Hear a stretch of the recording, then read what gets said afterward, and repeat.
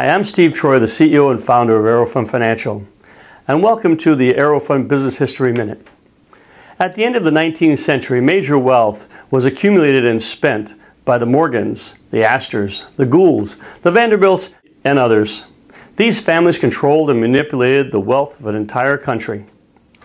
One name almost absent from everyone's list was Hetty Green. Hetty was well known by her male peers. She was known as the Witch of Wall Street. In the 1860s, Hetty's father had sold the family whaling business for millions shortly after the first oil well was discovered. He must have realized that whale oil would soon be replaced by crude pumped from the ground.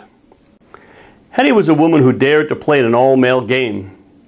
By the time of her death, her financial cunning had turned her $1 million inheritance into a $100 million fortune.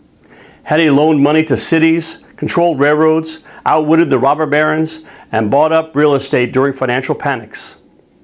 Hetty was different than other famous families of the Gilded Age. A Quaker, Hetty was a miserly woman who found enjoyment making and saving money, not spending it.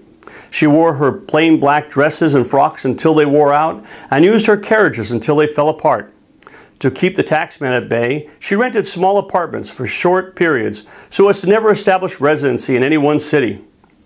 National City Bank even provided her with a desk in their main branch to use as her office because she refused to pay rent. So miserly, she once brought her only son Ned to a free clinic for a broken leg, a leg he would eventually lose due to poor treatment. She herself suffered a pain due to a hernia because she refused to spend $150 it cost for an operation.